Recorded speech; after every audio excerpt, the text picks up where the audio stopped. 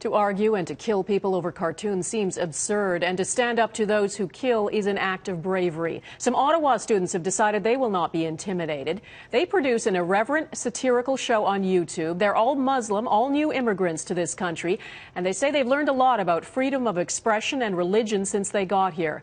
As Mike Lecouture reports, they're willing to take great risks defending those principles. Action.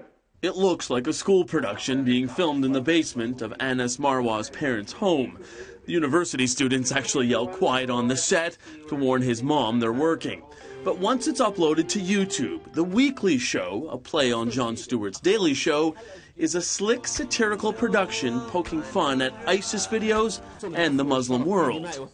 Satire has the ability to go viral, satire has the ability to make people laugh, and it has the ability to attract the same audience they're trying to attract, which is youth.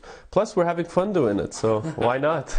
None of them were born in Canada. Half are Syrian, the others Palestinian. But they're speaking with one voice, feeling someone has to stand up to Islamic extremists and their well-produced propaganda. What we're trying to do is make good, high-end production videos so we can launch a counter-propaganda against ISIS. We created the new terrorist-friendly device. The show was step one. Soon, skits like the ISIS iPhone were born. We also produced a mock Grand Theft Auto video game starring an Islamic extremist.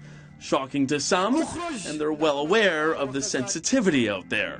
There was like a camera there, so they knew that we were shooting something, but there's this one time... Not shooting something, like shooting. The video shooting something. Yeah. You guys have to be careful when we're talking. Video shooting something. The satirists know they're a long way from achieving Jon Stewart status, but already they're having an impact with Muslim communities around the world. Muslims enjoy satire just as much as anybody else. So I think it's a really powerful tool to have. The last week's attack on the satirical newspaper Charlie Hebdo could have scared the students into shutting down production. Instead, they drew strength from their hero.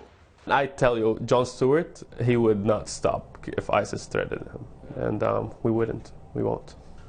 Refusing to be intimidated, believing it's best to fight fire with funny. Mike Lecouture, Global News, Ottawa.